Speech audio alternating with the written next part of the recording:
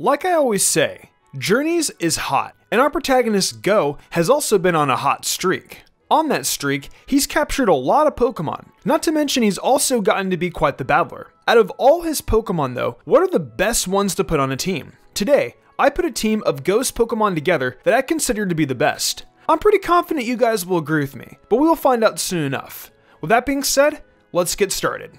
Starting off this team is Go Cinderace that he caught as a Scorbunny. Now the reason Cinderace is on this team is simple. He was Go's first Pokemon, and I'd argue he's his strongest. From the get-go, Scorbunny showed its wit, even being able to lead a ragtag group of Nickit to steal food from Ash and Go. Afterwards, it ended up helping the duo save the train from the Snorlax that had Gigantamaxed and covered the train tracks. You also have to recognize the tenacity from Cinderace to keep sticking with its goal to learn a Fire-type move, even after it couldn't really figure out how to use Ember from its mouth, which ended up leading to its evolution into Reboot. As a Reboot, it had tremendous development, showing its kindness as well as its mad dance skills in episode 22 of Pokemon Journeys. Later on, during the battle against Flygon, it showed its ability to adapt and overcome obstacles within a battle, and that was also shown when it managed to learn Blaze Kick while battling Zapdos. Another tenacious moment from this Pokemon was against Kiawe's Turtonator. While it was clearly outclassed in almost every way, it never gave up. During the darkest day, it was able to overcome a clear type disadvantage against Oleana's Milotic by evolving and learning its signature move Pyro Ball. Cinderace was also shown to have exceptional hearing, as shown in episode 6 of Journeys when it managed to hear a Pidgeotto hiding in a distant tree. Alongside Pyro Ball and Blaze Kick, Cinderace knows Quick Attack, which deals some swift damage, and Double Kick for coverage. Overall, Go Cinderace has the experience and the characteristics necessary to be called one of Go's strongest Pokemon, and it certainly deserves a slot on this team. Now, of course, Suicune is going to be on the team. Of course, there is a certain debate to be had on whether or not Suicune should even be in contention for this team. But seeing as Go gave it the choice or not to stay with him, and it chose to briefly join his party, I'd say it counts. Admittedly, we haven't seen much of Go's Suicune, and in the exact episode we saw it in, it kinda looked weak at the beginning. But the reason for this was because of the fact that Suicune had been using a large amount of its energy purifying the water that the poachers had continuously poisoned. After Go helped heal it back to full strength, it was a formidable Pokemon, easily taking out the poachers. And by virtue of the fact that it is a legendary Pokemon and Go's only legendary at that, it definitely deserves to be added to his best team. While its only two moves are Hydro Pump and Ice Beam, both of those are shown to be extremely powerful. And whatever its remaining moves are, I have no doubt that they are just as, if not more powerful. Go Scizor is a fierce but caring Pokemon.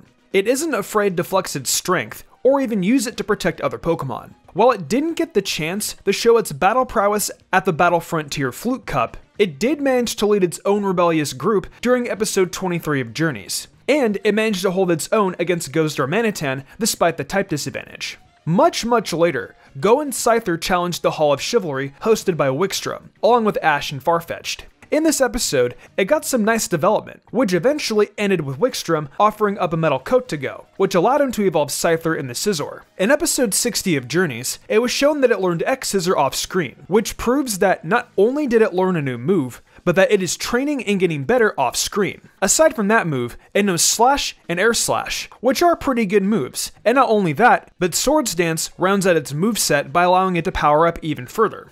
Ever since before we caught it, Go's Flygon has been a massive powerhouse. It managed to put almost the entirety of Mauville City out of commission with its Sandstorm attack, and also managed to lure in some of the residents with its song. After Ash and Go caught up to it, this is where we got to see Flygon in action. Of course, we already know that it has an amazing, powerful Sandstorm attack. But aside from that, it was able to utilize its quick thinking to combine Dragon Rush with the surroundings in order to swim through the sand as if it were water. It also has a pretty powerful Dragon Claw and Draco Meteor attack. In the episode where Go fought Zapdos, it proved to be a strong ally and a valued double battler, because it helped out Reboot to be a more useful aerial fighter. Golurk hasn't had much battling experience. He more or less just serves as the guardian who looks over the Cerise Park. But despite the lack of battles, Go's Golurk has proven to be one of his strongest Pokemon. For one, it's straight up huge, and not just because it's a Golurk. It's bigger than most Pokemon of its species, which honestly gives it some additional natural strength anyway. Not only that, but it took 4 opposing Pokemon, including Ash's extremely overpowered Dragonite, to defeat it, which is a lot more than it would have if it were any weaker. Another big tell of this Golurk's strength is episode 23 of Journeys. Whenever its seal was broken, it literally managed to cause an entire storm within the Geodome. That's pretty insane. With moves like Hammer Arm and Flash Cannon, it's definitely a fit for Go's best team. The final slot for this best team is tricky, because there's at least 3 Pokemon that it could possibly be. The first of those being Heracross. While Heracross hasn't had much of any screen time, he has the benefit of being with a trainer previously before Go. Since Go traded one of his pincers for Heracross, he has moves like Arm Thrust, Aerial Ace, Fury Attack, and Mega Horn that would definitely prove to be strong moves. And overall, Heracross is a pretty powerful Pokemon, so it definitely could have a chance to be on Go's best team. The second one is Aerodactyl. Again, this Pokemon has barely had any screen time since the episode it was captured in, but in that episode, it was shown to be relatively powerful. Like Heracross, Aerodactyl is a pretty strong Pokemon in general, so definitely could have a chance to join the best team. And with moves like Rock Slide, Dragon Breath, and Iron Head, it would be a formidable foe. The final Pokemon that could take the third slot, and the one I personally believe is best suited for it, is Go's Darmanitan. Much like the other two, Go's Darmanitan hasn't had much screen time, and definitely has had much less battling experience. But my reasoning behind adding him to the best team is because, for one, it managed to be a sort of guardian of the Colossus Ruins for a long time, and it helped out in the raid battle against Golurk. It's also shown to take fondly the stronger Pokemon like Ash's Dragonite, and it's simply just portrayed as a strong Pokemon. Zen mode also gives it a leg up on the rest, because that ability allows it to turn into a Psychic type, which can prove to be extremely useful for Go's team. Cinderace, Suicune, Scizor, Flygon, Golurk, and Darmanitan. This is Go's best team. You may be asking, how can this possibly be his best team? There's 2 fire types and 2 ground types. The answer is simple. In the anime, logic works a bit differently. You don't really need coverage like you do in the games. What you do need is a well thought out strategy, and Go has shown to do that on multiple occasions. And with his best team, he would be able to do it again.